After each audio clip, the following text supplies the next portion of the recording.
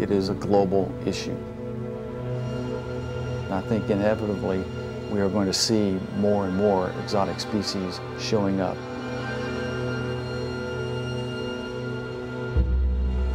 By definition, exotic species don't belong here.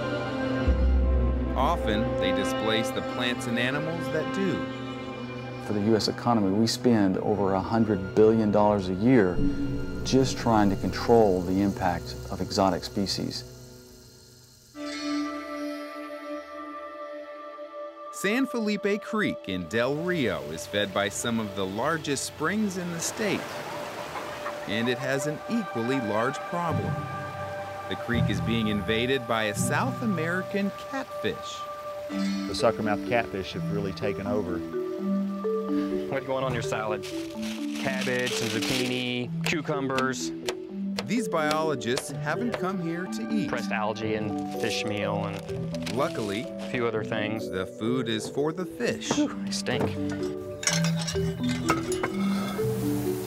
This exotic salad bar, the algal pellets and spinach, is being tested as fish bait to trap and remove the exotic fish. That's good. We got it on the bottom. It's set good here. This population basically went exponential. Literally hundreds of thousands of fish here. More than any other fish in this creek. Maybe more than all the other fish put together.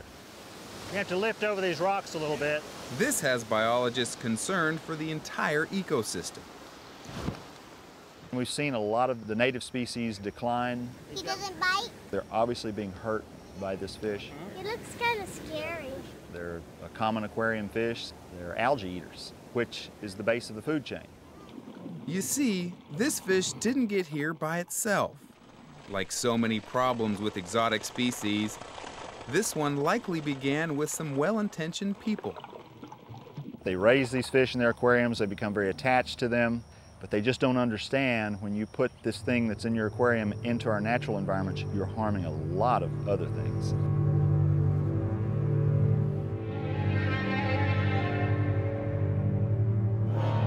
Few have a better window on the threats of exotic aquatic organisms than the aquarium staff at the Houston Zoo.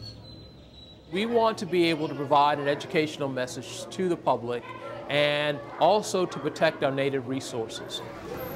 We need to have that public buy-in, and then the state doesn't have to worry about invasive species being dumped into the waterways. These are red piranha, also known as red belly piranha. One exhibit always draws a crowd. Oh, he got it. Especially at feeding time. They are illegal to own down here in Texas. Perhaps the scariest thing about these fish is that they came from the pet trade. These ones were actually confiscated. In fact, the aquarium houses all sorts of exotic creatures intercepted by law enforcement.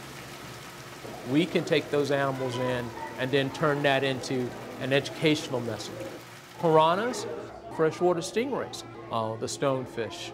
Animals that are not native have the potential to outcompete our native wildlife.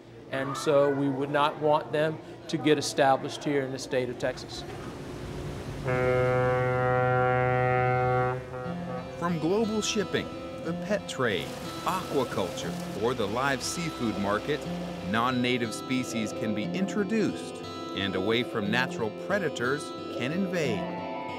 Voracious Asian snakeheads have appeared in eastern waters. Zebra mussels encrust the Great Lakes and Mississippi Basin. And mitten crabs, which can carry a dangerous parasite, have invaded the West Coast and elsewhere.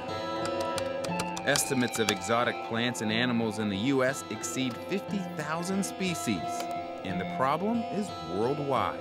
It is global. Other countries are working to stem the tide of exotics coming into their countries, just like here in the United States. While Lance Robinson didn't write the book on invasive species, he keeps well informed about them to safeguard fishing on the Texas coast.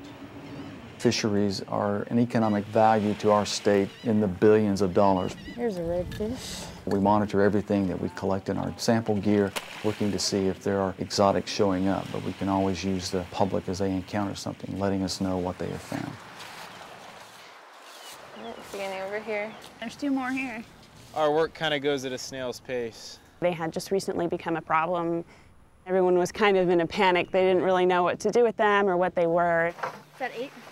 While a student at Southwestern University, Rebecca Marford became curious about an exotic snail being seen in the bayous of suburban Houston. What?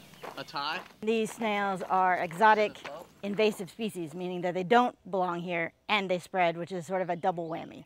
It's not a good thing for the environment. Let's see what we can find. Let's go left. One student's curiosity has led to years of research projects for Professor Romy Burke's biology classes. Whoa, snail. Got one. Oh, got it. It's a big one.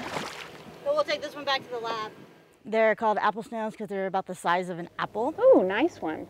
There's very little information in the scientific literature about this species. And so, the class is collecting adult apple snails. Another one. And their large pink egg clusters to learn more about these creatures and the threats they may pose. We've seen egg clutches as many as 4,000 or 5,000 eggs almost. That's a lot of snails from just one. Good catch, Becca. It's a big egg clutch. Make an omelet. Hot pink omelet. The ones that we're studying in solarium actually eat plants. They're gaining attention as a possible threat to Texas wild rice as well as agricultural rice. It's 39.30. We're going to do some experiments where we look at whether adult snails, fish, or crayfish would eat the eggs. It's very important to understand how many of those eggs actually end up as snails later on. Ultimately, research done by these students may be the key to keeping these invasive snails from being a major threat, economically or ecologically. We know a lot more now than we just did 6 months ago. I still remain worried. They're not going to go away. There's a limited questions from a research and even teaching standpoint with students that I don't think I'll ever be bored. Ready to roll? Straight out. Back at San Felipe Springs, That'd be the good. baited traps have had 24 hours to catch sucker-mouthed catfish. Not just loaded, but it's some. 4, 5, 6, 7. The biologists learned what worked. Algal pellets. 11, 12, 14. And what didn't. A diamondback water snake. That's too bad. Adjustments will be made to better target the fish. There you are. But there is some hopeful news. We caught about 45. Some baits actually do work better than others. Once we get the methods resolved, then we'll really go after this population. Each exotic has its own suite of problems and its own set of challenges it presents us to try and control them. Plants and animals that don't belong here can threaten those that do. It's an important issue that we all have to be aware of. It's not going away. In the ongoing battle against exotic aquatic species, awareness is our best defense. I think education has got to be at the front to stem the tide of exotic species introductions. But persistence is our best hope. The easiest thing to do is just give up. We're going to keep pounding away at this one until either we get it resolved or we are assured there's absolutely nothing we can do. Hopefully, it'll be the former and not the latter.